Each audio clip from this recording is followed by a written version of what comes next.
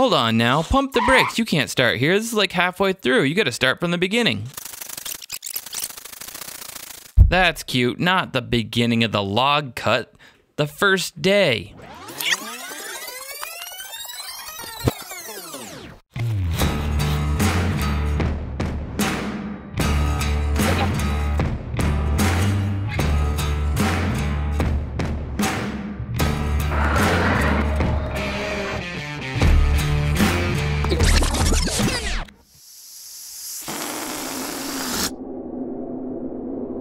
In the beginning, there was nothing.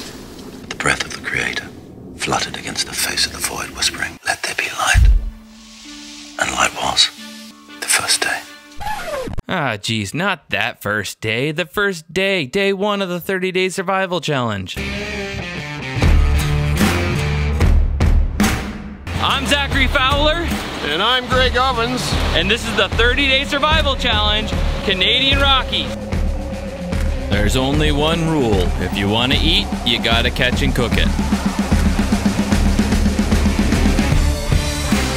The 30-day survival challenge, season 2, Canadian Rockies, has been brought to you in part by Dr.SQUATCH Soap, Hidden Woodsman Gear, Go Prepared Survival, Outdoor Vitals, Wazoo Survival Gear, Simple Shot Shooting Sports, and GrimWorkShop. Check out the link in the description below for the gear video of the 30-day survival challenge. All right, bring in the girls to Mom's house. Yeah. You guys excited? Yeah. Are you excited to see Dad go away for a while? No. No. No. You like Drama queens. Come here, give me hugs. I'm gonna be gone for a whole month. All right. Can I get my toy while you gone? How about trout skin boots? Yeah. I'll see what I can do. Oh, they seem really heartbroken. Mommy! To the kids, everything's in the moment, isn't it? PWN. My parents gave me a ride to the airport. They came up to help get me out the door to the Rockies. All right, guys. Love you. Take care. Love you, Zach. Have a safe drive back to Vermont. Got the air rifle, 100-pound bag. What's it gonna cost me? What is it gonna cost me to fly to Canada? Yeehaw. What is it, firearm? Yes. It's an air rifle, yes. Yeah. All right, see you in Canada, buddy. 86, 85 pounds overweight. Once again, when I head out on my trips, I'm always overweight, but I come home really light. All right, $305 for both bags, the air rifle and the giant suitcase. And then it cost me $1,000 to ship all my stuff up there to Greg's. And now I gotta wait 8 minutes here, they said, to make sure that they don't need to open up the gun again and unlock it and just to test it to see if it's safe, things like that. And then I'm allowed to go in, so it's a good thing I showed up early. I had a feeling this might be a smart time to be early.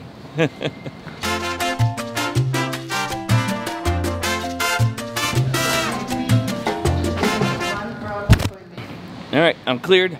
Air rifle is on its way to Canada, and so am I. Let's travel by montage.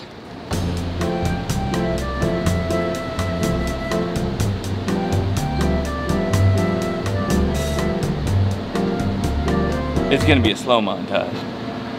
Just kidding. Let's do it.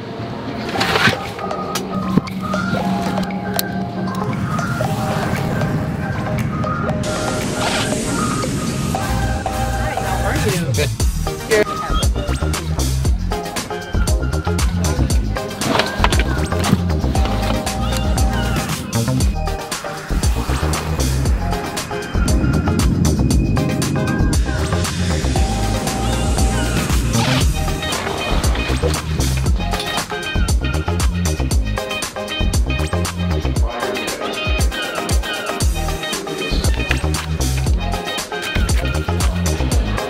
They let me in.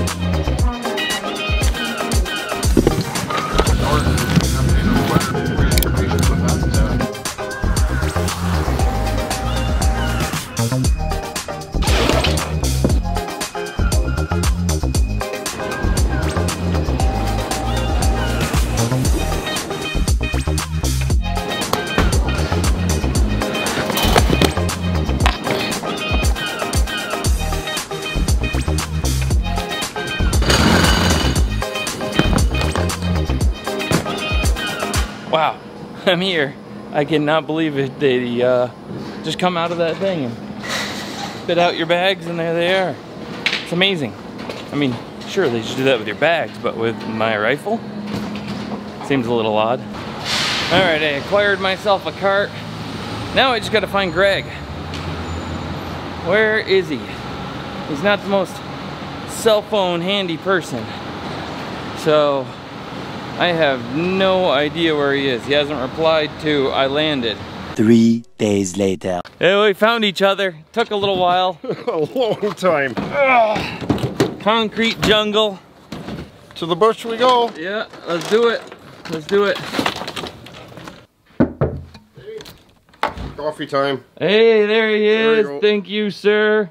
All right, everybody, there he is. This is Greg Ovens. Greg was on a loan. Might be feasible with some kind of trap to get a pig. Okay.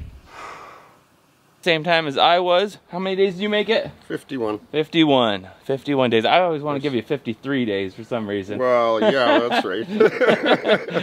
Me Wow, look at that.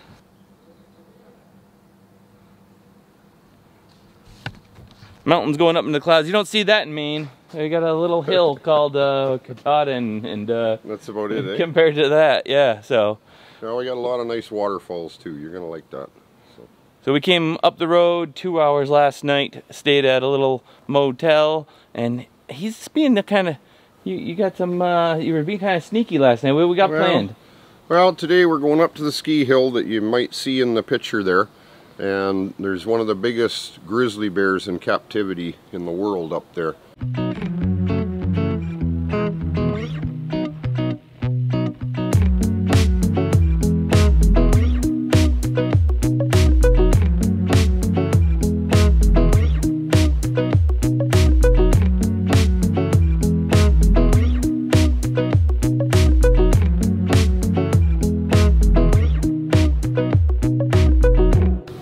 Yeah, the thimbleberries aren't quite ready yet, but we'll have cow parsnip.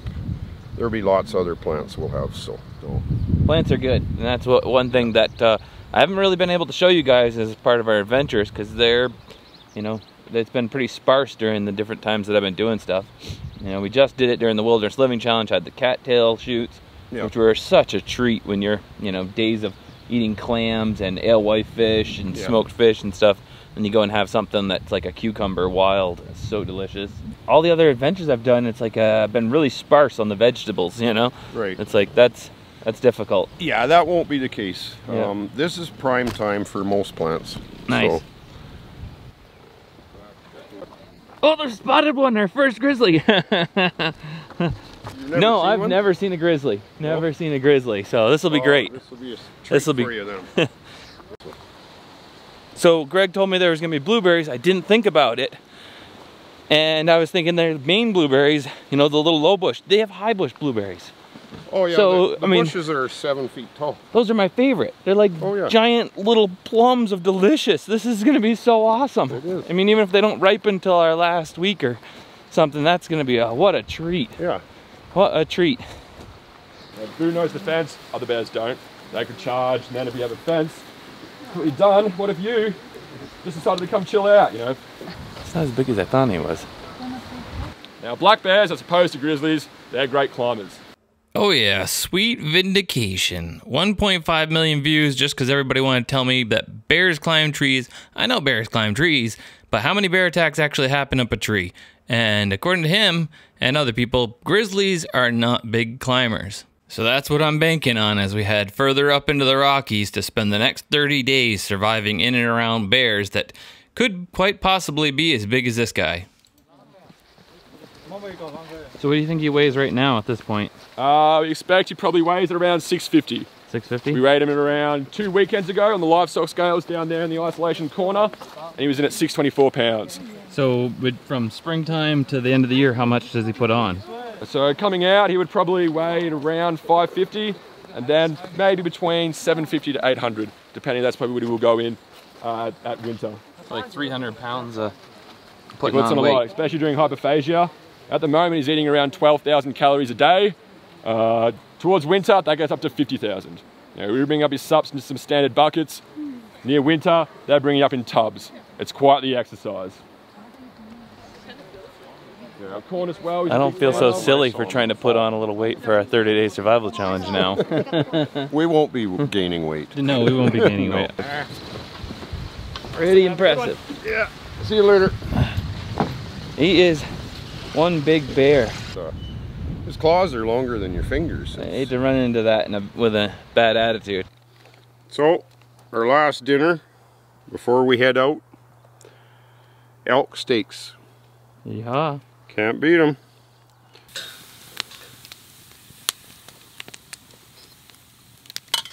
We probably won't be eating this good out there. Right? Throw it. Here we go, got some goodies for you. Wow. This looks good. First off, that's the Hidden Woodsman. Woodsman, it says. Yep, the haversack. Made in USA. And it's chock full of goodies. I'm going to put a link in the description below called Greg's Goodie video. I brought him a ton of stuff from myself and from our sponsors. Some really neat things you're probably going to want to see if you're into that sort of stuff. So check out that link in the description below if you want to see the full unboxing of all these goodies I brought him. So lifetime warranty. Yeah, yeah. With me? Do they know who's trying them on?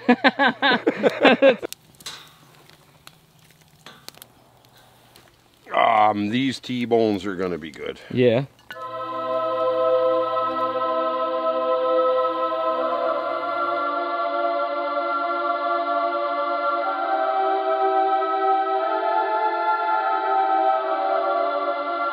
My first bite of elk steak. Ever? Mmm. Yeah, ever. That's good. That is so good. Mm-hmm. You're going to want to come back and go elk hunting. I've been hunting the wrong stuff. It's good. That is really good. And you got this one yourself, right? Yeah. Yeah. And what were you saying the other day? You've gotten one every year for the past 10 years? Yep.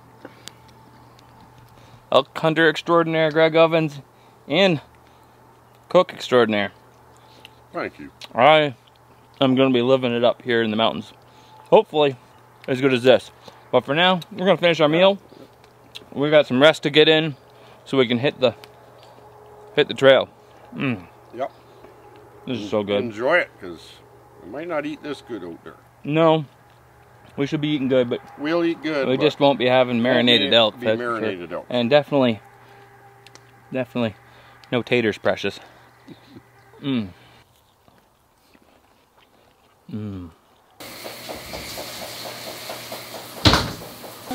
What a glorious feeling, I'm bathing for the last time. Out in the woods, there won't be a shower. Just me and some cold mountain ice water. Good to be clean. Good to be clean. Get clean one last time before I hit the woods. Trimmed up the Wookiee a little bit. All cleaned up. No reason I can't go into this looking pretty and smelling good. Because who knows what I'll come out the other end looking like.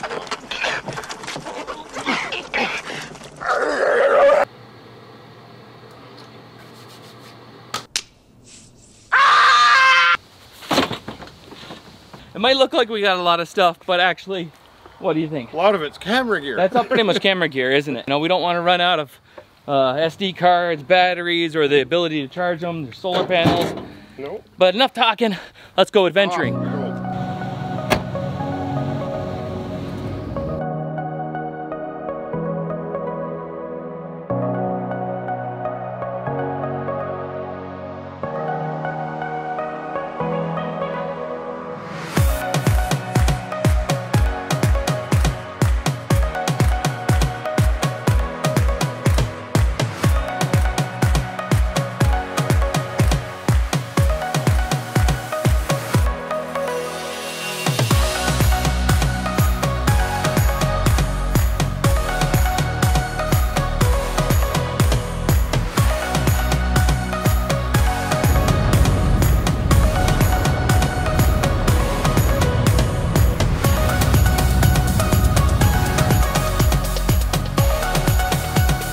What'd you spot? Well, strawberry blight. Strawberry tasting little berry heads on it. We're gonna collect a few of those. We're actually gonna break this one off and bring it with us for a little snack.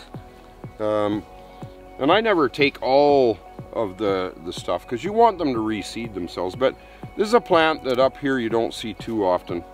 Strawberry blight. And it's very tasty. I haven't seen a big one like this for a while. Wasn't bad, eh? It's very mellow. Yeah. But really good. But good. Yeah.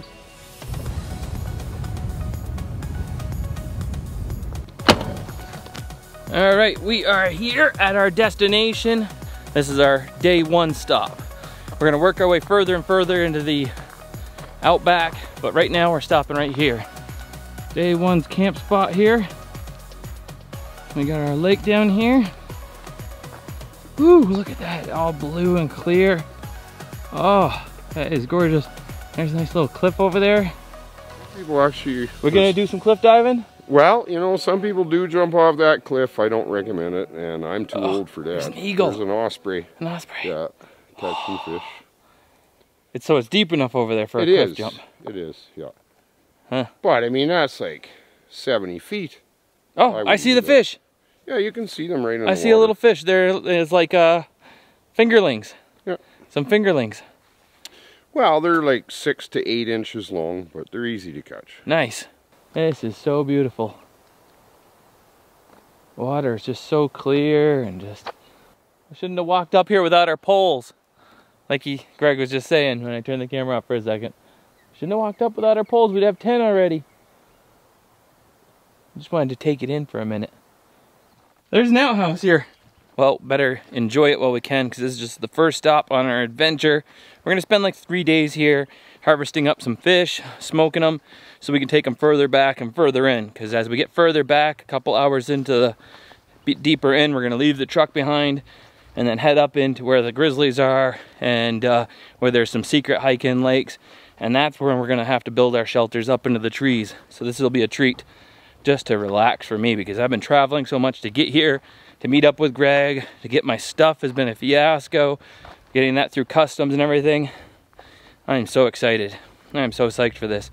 But right now we have one more complication before we can even set up and fish and rest. Sacking the shovels.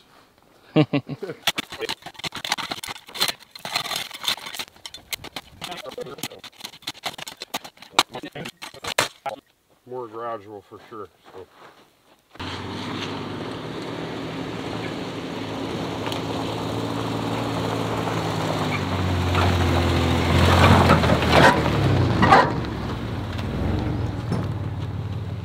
Oh yeah, piece of cake. Shovel for the win. So we decided not to set up our camp just yet. Take advantage of the fact that we're in the most beautiful place in the world to be fishing right now. And I'm not ready. I'm not ready. I gotta put some new line on. A lot of times what I do to get rid of line in a hurry is I'll tie it to a branch And drive down the straight stretch until it's out. Then just collect it. I was gonna say, you said you tie it to a branch, drive down the straight stretch, and just keep going. Never look in your rearview mirror again. I do pick it up. You do pick it up. I do collect it. Because that was one thing I... Well, because you catch birds and no. Yeah, and that's the one thing that's noxious. Nothing like when you show up at a fishing area and you end up with somebody else's fishing line tangled around your foot. No, I wouldn't do that. I mean, I wanted to get some fishing time. Yeah. and then you also have a survival bird trap right there. You just put some bait in the middle of that and you come back and then you got your bird. Yeah. While we're getting set up here, I'd like to mention that we're going to have a competition. We're going to keep track of every fish we catch. Yeah, no, I was thinking about Patagonia, like who caught more. And you caught one more than me. Yeah. So, but on all the episodes of Alone, I wonder if there's anybody else that's caught more. More. Well, I don't know. How many did you lose? I lost 15. Because I kept track. Wait, when you count the ones that you caught, do you count the ones that you lost? No. So then it would have been 70 something. Oh yeah. So 64 landed. But some were all right, so I got you minnows. beat there. I only lost 2. Oh yeah, no, I lost way more than that. and it's actually only one if you count the one that I lost and then I managed to retrieve with the hook. It's still in its mouth a month later. So Right. all right, we're down here, and as you can see right there, there's Greg's trap that he had set. And what else do I see down here, Greg? Well, that's that fishing rod that I must have left here, obviously. I mean, about a month ago when I was doing the video for the trap. Check out the link in the description below for Greg's channel and his videos on this series. Ovens Rocky Mountain Bushcraft is the name of his channel. It's not ready yet, but if you're watching this 2 weeks after the post date, the link may be active down below there and you'll be able to start watching his videos. I'm overseeing the edits on his videos as well as my own. That's why it's running a little behind, but they will catch up. It is a little tricky to set cameras up here though, eh? Hook and spoon thing going on here. These are usually pretty successful with a worm on it.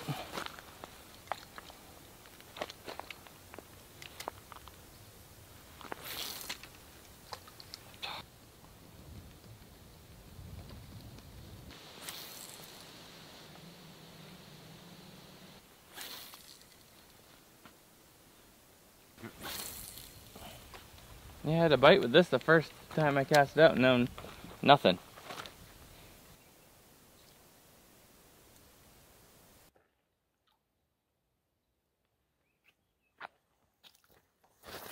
Got my first one here in Canada. I left my big camera down the shore because Greg and I were getting nothing over there. So I pushed on down the bank a little bit and nailed my first one down here. See if we can get some more. I want to eat more than this. That one little guy is not much. He's, ooh, spicy, that's for sure. About the size of a $1 bill. That'll do. That'll do. Get 3 or 4 of those. I'll make a nice little dinner. And now that he ate my worm and knocked my worm off there, I'll put some gills on the hook. See if I can't catch something bigger. Oh, got a second one, but I'm gonna let him go. He's kind of tiny. There you go, buddy. Well, that's it. 4 little fish. This one I didn't want to get, but he was gut hooked so bad I couldn't retrieve him off of here without really killing him. So sorry I didn't manage to catch one on camera.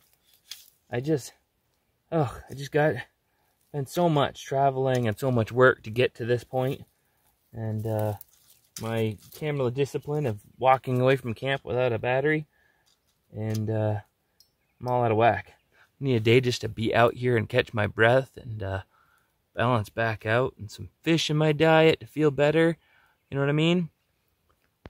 Tomorrow will be different. Let's go back and get that fire going, get comfy, have some fish, ooh, and relax. It's been a long road to get here. That traveling takes a lot out of you. All right, fire's going. Fire's going, I Zach. think Greg won our challenge. I heard him over there. You caught. Well, I caught 4, but I let I think it was 3 go. What of a conservationist. You letting all our food go. No, just kidding. Oh, I know. Yeah, and I got 4 too, but he beat me to it, so. I got the fire going with the Wazoo fire starter. How'd you like necklace. That? It works good if you learn how to use it. Yeah, I didn't even show you how to use it. No, but it's a fire starter, right? It's a fire starter. Yeah. You know. So, I mean, it's short, so you have to go fat. Wow, I'm not getting sparks right now, but I mean, once you get used to how to use it, I mean, at least it's an emergency thing, right? So that sparks pretty good. It sparks good. Well, once you get used to it, you wonder why you ever needed that giant ferro rod. Yeah, I mean, it's just short. Yeah, stuff. With a good piece of tinder, like the sear strip I keep in my wallet, they spark right up. I just used grass, but I mean, grass? Dry rotted stump would work good too. Cool. Because one spark would get that glowing, and then you could make a coal just like your friction firebow drills and stuff, right? So. All right, time to set up the hammocks. Greg's cleaning the fish. I'm gonna set up our hammocks so we can get some rest after we eat. It's been a long day, long couple days getting to.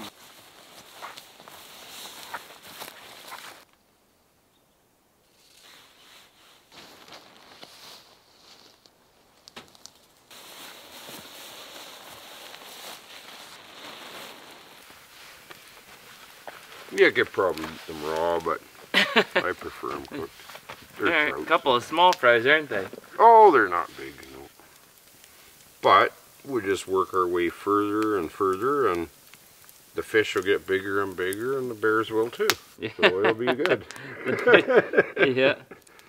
And it's beautiful out here. Man, is it beautiful. They're pretty tiny. Not a lot to them. Alright, I am in my hammock. Man, this feels so good. What a day. 4 fish in Canada. My first catch of this new venture. And I'm in my hammock. I feel like I'm back. I'm like home. I keep saying I'm going to set this up in my house and sleep in it, and I don't. But I never sleep so good as I do when I'm out here in my hammock in the wild, in the fresh air.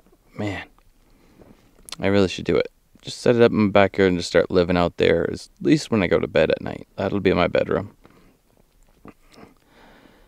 Not a bad first day. I don't know how it'll play out in the edit, if it'll be as epic as it felt for me, you know, seeing these mountains and stuff, and it's so different from home, and it's been 2 years since I've seen mountains that rise up like this, you know, like when I was in Patagonia, and it feels great. Love being here. I can't wait to get up to more adventures, but for now, I am beat, and I'll go to bed. See you tomorrow. Fowler out.